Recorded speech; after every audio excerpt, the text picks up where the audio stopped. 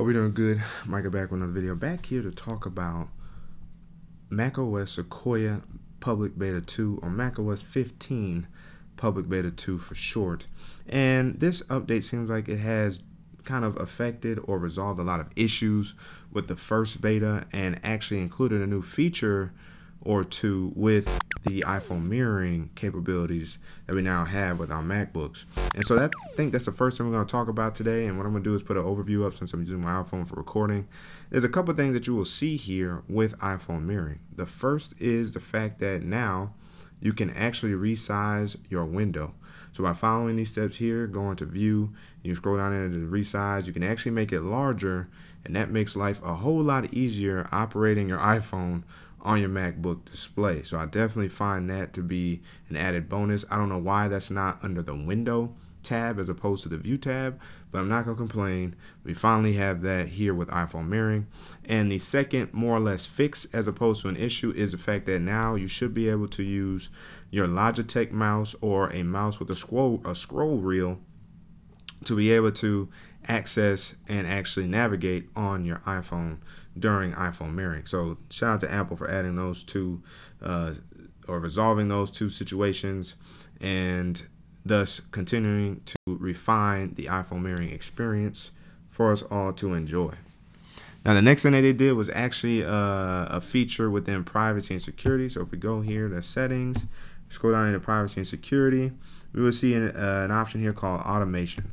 And this allows the application below to control other apps. This will provide access to documents and data in those applications and to perform actions with them. So there was actually a fix when it came to this new feature for macOS Sequoia, and they have resolved that issue of the allow don't allow pop-up display to no longer pop up, or it now functions as intended. So it's good to see that there as well.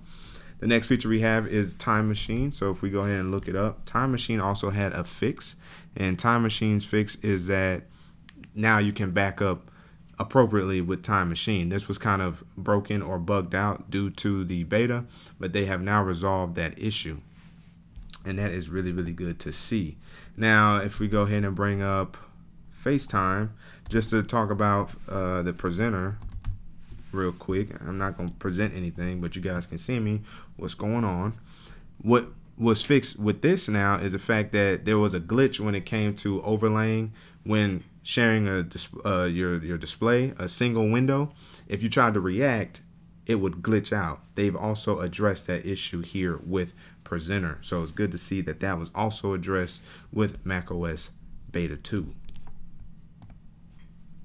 The next thing we'll see is with Finder, and within Finder, now you can videos or home. Basically, Finder would sync home videos as music videos on the 7th Gen iPad Nano. So if you have videos in here somewhere, they would sync them with the iPad Nano as music videos or home videos. That has now been fixed, so that way you should have no issues if you're still using an iPod Nano. That should be resolved. Let me know down in the comment section below who is still actually using an iPod Nano. That one, I would like to know that. Now our iCloud has some interesting adjustments here.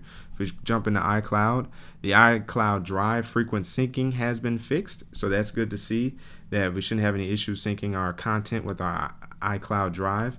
And iCloud now has their own page within the settings, so instead of having to go into your Apple account up above, you now have its own. Now iCloud has its own separate page to access iCloud a lot easier. They didn't change anything in terms of the aesthetic of it, but it is here and available to use as its separate page. So good to see that when it comes to macOS 15 Beta 2. A couple other situations when it comes to the iPhone mirroring that I forgot to address is the fact that the universal clipboard may not work all the time. So if you try to copy from your iPhone and then want to paste from onto your MacBook, I haven't had any issues so far. Thankfully, this has been working as intended. And as you guys can see here, the iPhone is much larger now because I've already changed the pane for it. But I haven't had any issues with the universal clipboard, but there is a known issue for that. So just keep that in mind when trying to copy and paste between your Apple devices. with iPhone mirroring, and the space bar may not work when full keyboard access is enabled. So disable that if you don't want problems for now. That's another known issue. And then if you run out of sync betas, so in other words, if you're running a beta 3 on iPhone and beta 4 on Mac, this will break the iPhone notifications and may time out your iPhone mirroring connection as a whole.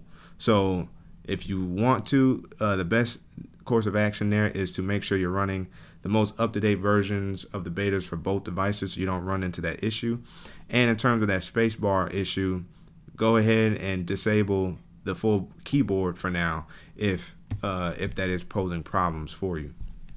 So I did want to highlight that for you guys there.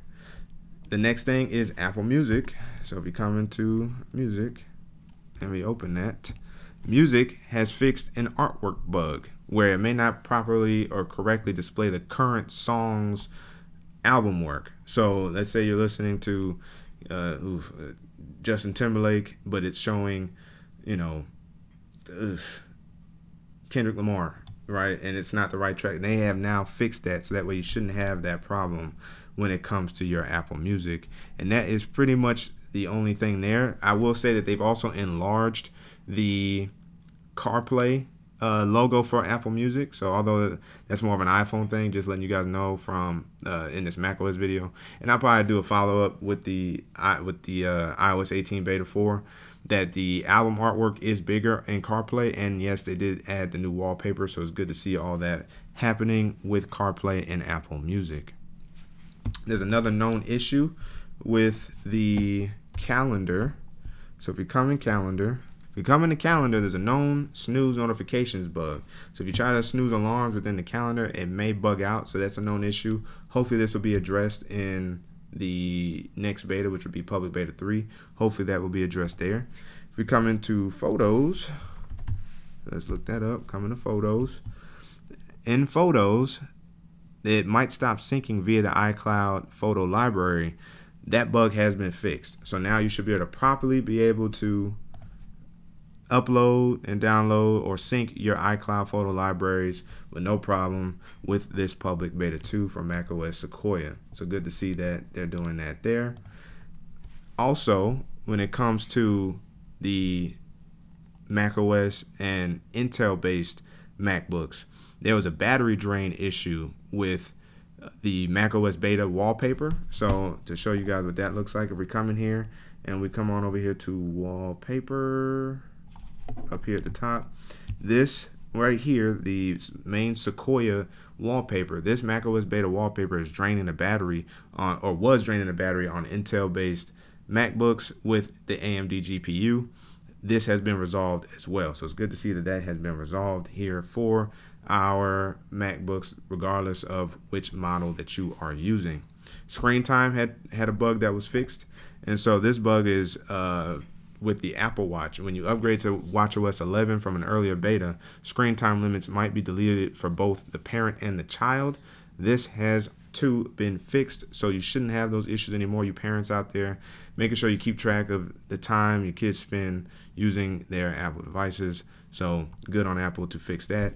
And then translation was also addressed with this update. So let me bring that up. Where is it? Translation language. That's not necessarily what I wanted, but I can go there and bring it up. So as you guys can see, there's a bunch of languages here, right? Well, users can now translate text and display results in app, and there's a new supported language, which is Hindi, and this is supported in the app, system-wide, Safari translation, and new translation APIs. So good to see that these are all added and or fixed with this update. And of course, if you want to download the languages, please do so that way you don't have any issues there. Now, VoiceOver fixed the setup assistant so it can be completed. So if you don't know where VoiceOver is, if you come in here, and it should be in accessibility. Come in accessibility, VoiceOver. This setup assistant is now fixed. So before beta 2, it was you couldn't complete the setup assistant, but now you can. So have at it to your heart's content playing with VoiceOver. And then the wallet has fixed disbursement issues or requests between the Mac and an Apple Watch, as well as fixed the request to be normal and not regular payments when handed off to iPhones. So those are the bug fixes and improvements that we've got to see here with macOS Sequoia Beta 2 or macOS 15 Beta 2.